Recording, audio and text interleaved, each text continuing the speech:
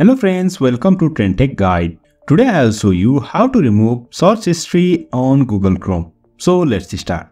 First of all, you can see I am here in Google Chrome. So to clear the search history, first of all you need to go to these three dots on the top right. Click on this and tap on this history. Also for shortcut, type Ctrl and S at same time from your keyboard. After that, you will reach on this interface. Now, on the left, you will find this clear browsing data. Click on this and this interface is gonna be opened. You can see the time range over here. Last hour, 24 hours, 7 days, 4 weeks, all time. You can choose any one as per your preference. Now I'll go with last hour.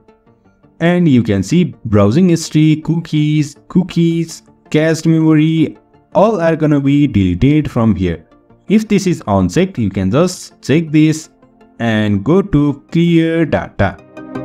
And you can see cleared Chrome data. That means history of Google Chrome is deleted. So in this way, we can clear history on Google Chrome. So if you find this helpful, don't forget to subscribe. Have a good time.